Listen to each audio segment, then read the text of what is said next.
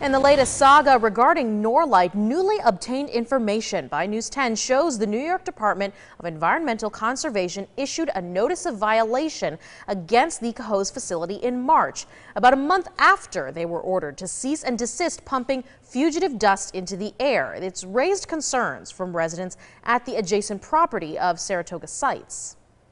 So it basically means that they're going to keep getting exposed to this razor-sharp silica glass that is going to be threatening their lives and the people that live around them.